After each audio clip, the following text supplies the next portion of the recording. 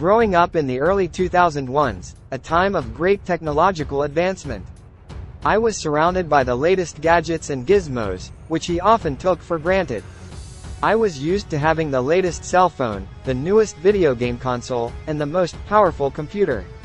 But I also knew that these items weren't always accessible to everyone.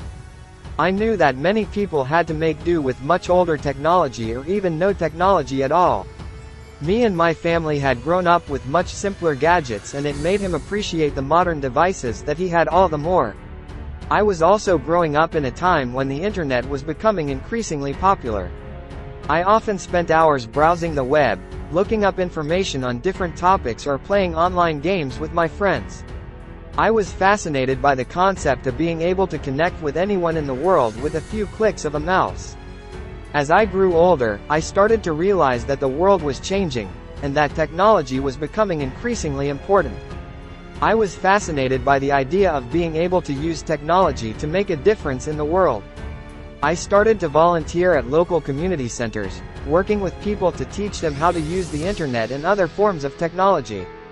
It was during this time that I began to understand the potential of technology and how it could be used to solve problems and make people's lives easier.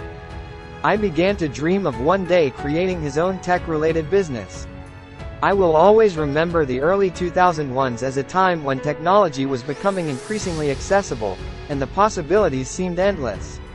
I know that I was lucky to grow up in such a time, and am now working to ensure that everyone has access to the tools that will make their lives better. Whenever you see me, I'm dripping. I pull up in that bin with tents. You know